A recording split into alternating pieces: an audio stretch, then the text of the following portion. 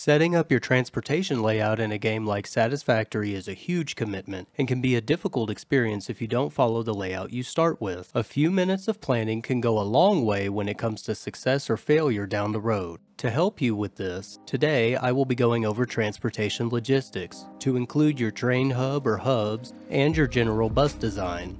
Before we begin, my goal is to share tips, approaches, and perspectives that are focused on modular, efficient, and organic expansion when building bases or factories in the games that you play.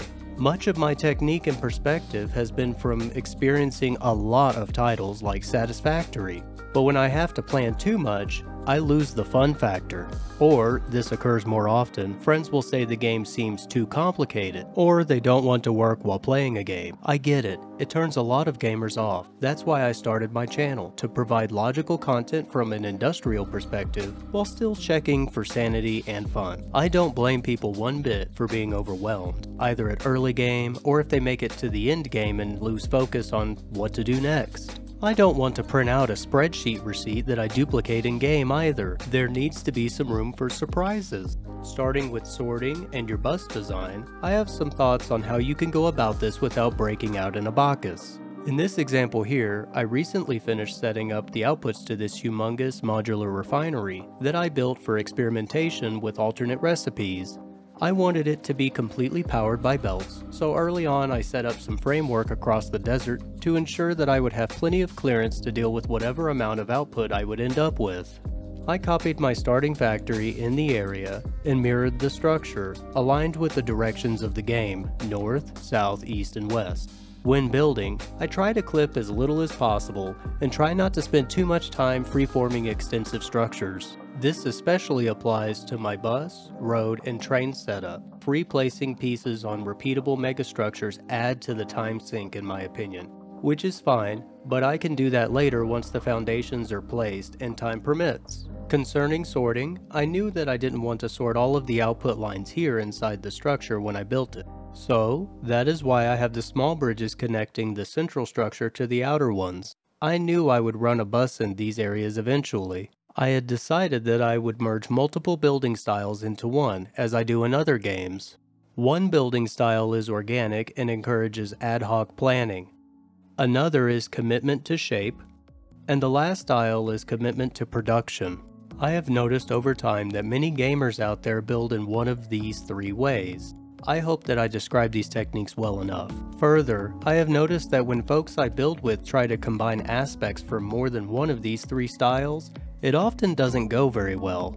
That's where I come in. I incorporate all three, have learned to incorporate all three that is, and have found my builder's mark or thumbprint. In Satisfactory, your main roads should contain your bus lines, both physical and liquid. By the way, timestamps are of course in the video description. Beyond just being efficient in terms of time and resources, it is a perfect opportunity to bring everything with you to your next working area or project. In order to do this organically and be able to accommodate expansion, I have some general tips.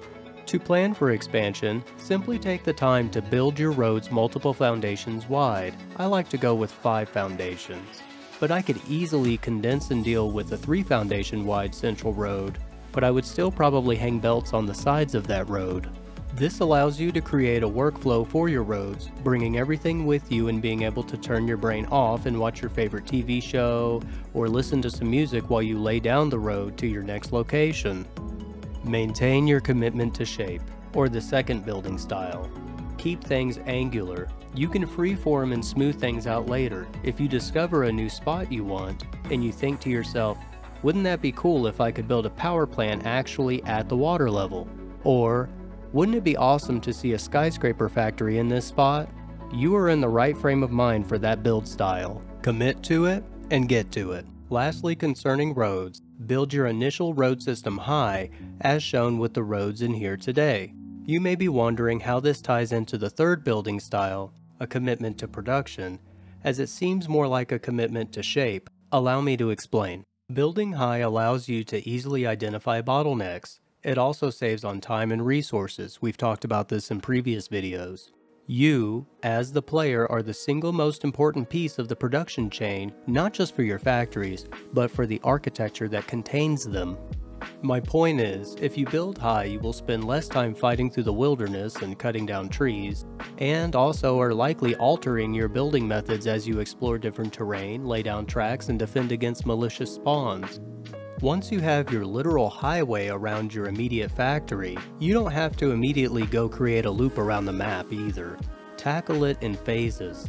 Once you have an established, general top-level road system, you can then split off and go enjoy the game on the ground for as long as you enjoy to do so.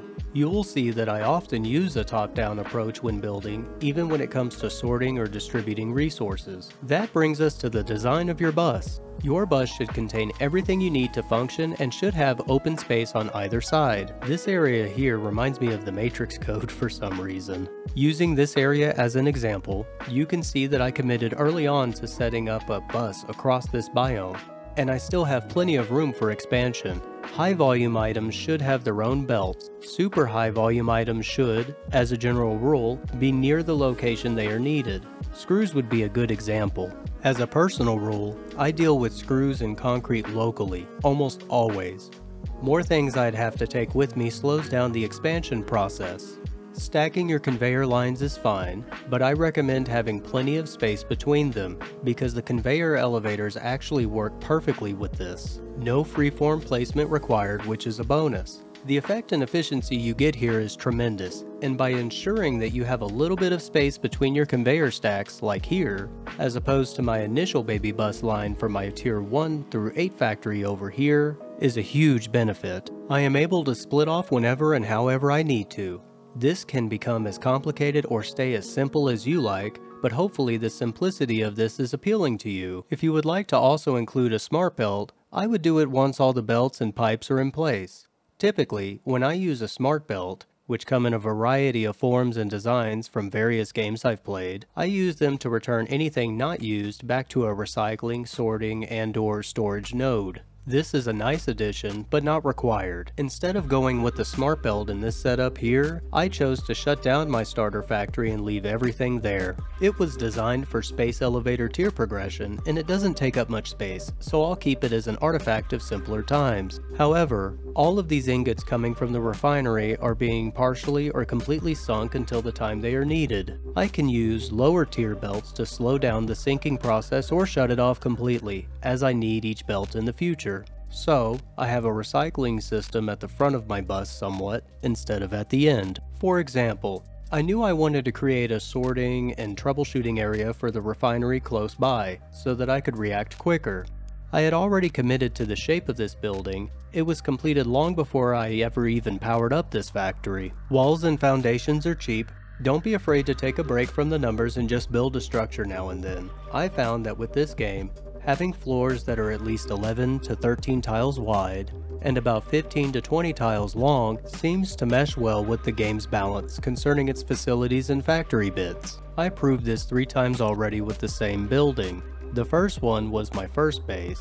The second one was for some specific items to feed the power plant which powers this refinery, and the third over here is simply for troubleshooting and refinery diagnostics.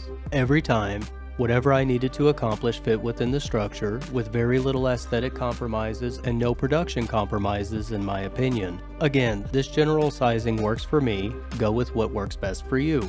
It is seamlessly incorporated with my largest bus I have created to date, and won't limit the flow of material at all. Moving on, space your conveyor lines apart just a tad, and try not to stack them too high if you can avoid it. This is why I attach my lines to the outside of my road, so I can always expand outwards if needed. I don't have to worry about clipping because I know I have clearance on both sides, because I build my main highway angular and straightforward. Doing this allows you to willingly enter time sinks of freestyle building as you want to, not because you built your road on the ground and have no other choice. Let's switch gears over to dependable train hub placement. The simplest way I can describe how to place my train hub is that it follows the same rules as the rest of my building method. Build your train stations as high as you can handle or be happy with for the scenario and location you are working with. The orange arrow for your train direction is simple enough. I don't want to get too far into the weeds of the basic mechanics or fundamentals here. There are already plenty of handy guides on YouTube for that. What I can recommend is to use 1 meter and 2 meter ramp slopes.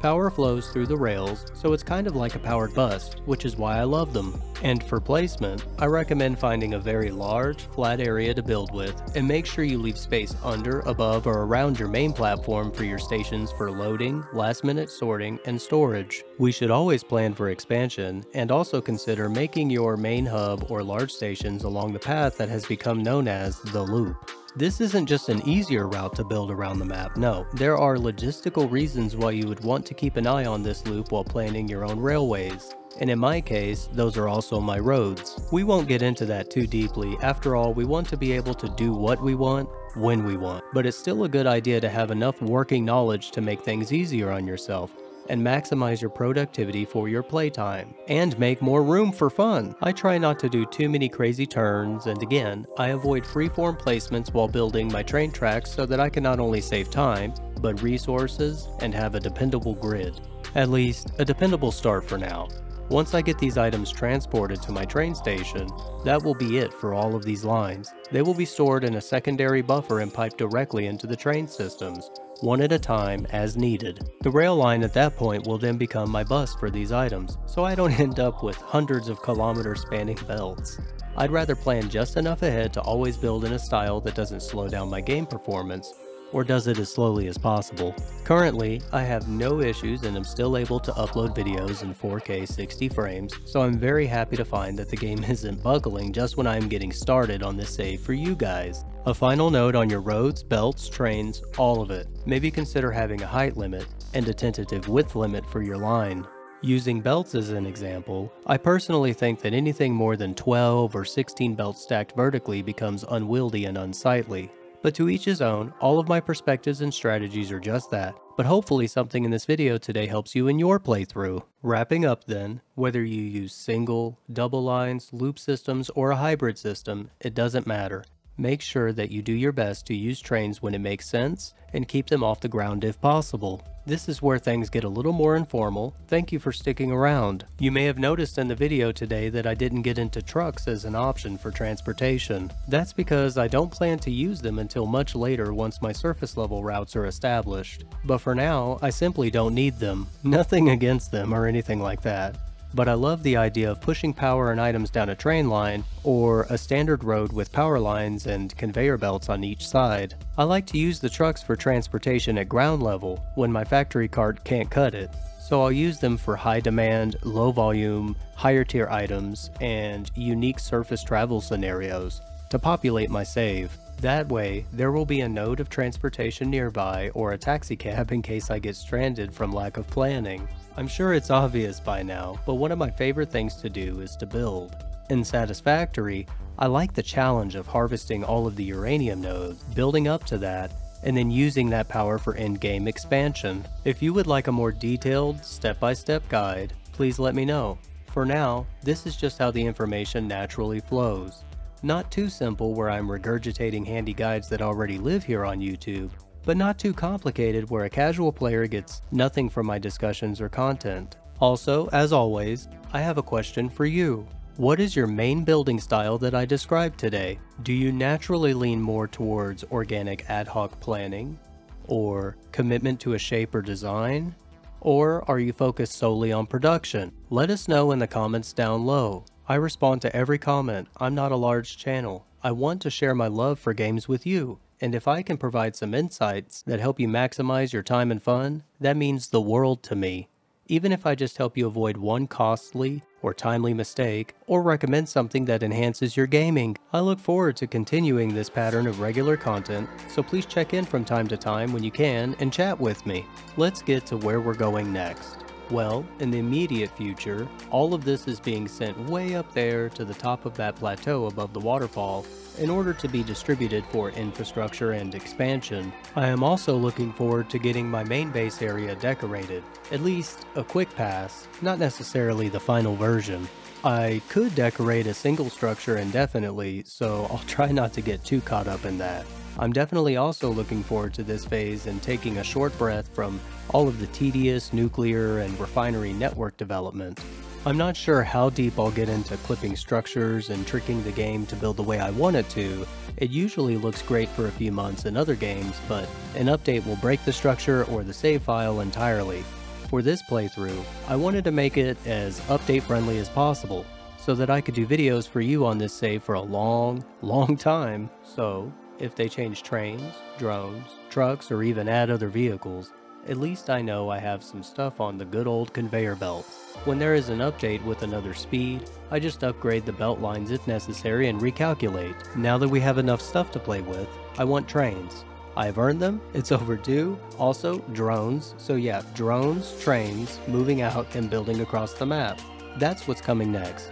I hope you come back for some more tutorials, perspectives, tips, HD time lapses, and footage that eat up all of my mini solid-state drives. That does it for today's video. If you liked today's video and would like to see more Satisfactory content, be sure to check out my channel for more videos for something that may pique your interest. If you would like to see more Satisfactory, you will definitely find more content in your niche here, and be sure to check out the link on the top of the screen. More is on the way. The community is steadily growing, which is great, and I need your help to continue creating a community that showcases what time, patience, and a little bit of creativity, industrialism, and automation can produce, both for gaming entertainment and for brain food. Lastly, if you made it this far in the video and you liked my content, please leave a like, subscribe if you think I earned it, and share this video with friends. The content is going to keep coming either way, but I sure would like to reach more people with positive content. It really is that simple. Oh, and please check out my Reddit page. That's where I'm posting the latest info on upcoming stuff for the time being.